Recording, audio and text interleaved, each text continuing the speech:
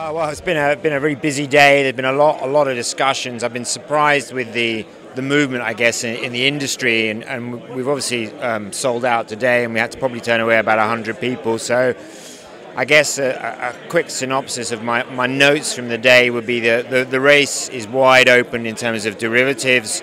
There's 3 or 4 main leaders. You've obviously got ammonia. You've got your DME, you've got LOHC, and you've got methanol. There's a lot of work still to be done on understanding the carbon intensity of those different pathways. Ultimately, we're talking about decarbonisation, so it is about understanding that carbon intensity, because that's not clear yet, and that will only become clear with time and the innovation of technology. Derivatives are there for a reason, as I said, to decarbonize, or actually a word that came up quite a lot was defossilization, because obviously if you talk about methanol, there's still carbon in the system, but it's taking that carbon potentially off biogenic sources. So yeah, defossilization was a term that was repeated a couple of times. These derivatives are focused on hard to electrify sectors.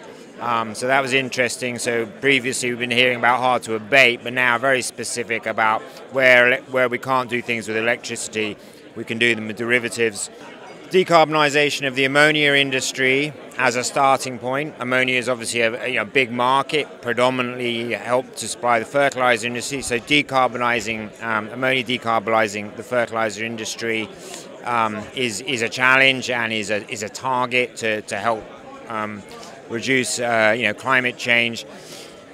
It's a challenge specifically because you want to decarbonize fertilizers, but you don't want to lead to a rising food prices. We've obviously seen an impact on fertilizer production because of the Ukraine war, and actually with the greater availability, I guess, of green hydrogen, it's going to allow countries, particularly big agricultural consumers or producers like Brazil, Morocco, etc., to produce their own fertilizer industry. So that's the sort of benefit in terms of widening, I guess, the availability and the commercial opportunity for fertilizers. Beyond that, we see the need to scale. Particularly on that decarbonisation of fertilisers, there could be certain sectors that could help scale. So people were mentioned, I think, offline in terms of green beer, or there are certain product sectors that could help afford a green premium and therefore scale those technologies into decarbonising ammonia without impacting, basic commodity prices like wheat and grain prices. A lot of discussion around maritime shipping as a major sector to benefit from derivatives, obviously a hard to electrify sector. Again, I guess focusing around decarbonisation, but defossilization, so obviously the use of green methanol. We've seen methanol announced in a number of big announcements from major shipping firms interested in methanol.